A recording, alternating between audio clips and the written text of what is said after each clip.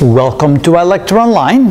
Now there are types of problems where you try to find the acceleration of the system where you have to use the torque equals I times alpha, but the technique of how to get to the final answer is a little bit different. You're going to use both the equation F equals ma and torque equals I alpha.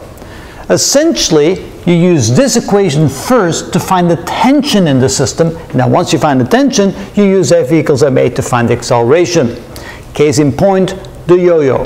Here, if we draw a free body diagram around it, we see the weight of the yo-yo pointing down, the tension in the string pointing up. But what is that tension? Well, we use this equation, torque equals I times alpha, and again, the torque will be the force applied to the yo-yo, which causes it to rotate, which is the tension, times the radius. And that equals the moment of inertia, 1/2 mr squared if it's a solid disk, and times the ratio of A over R, which is the angular acceleration. Solving that for the tension, we get tension equals 1/2 m times A. M, of course, being the mass of the yo-yo. So let me go ahead and put an M in there.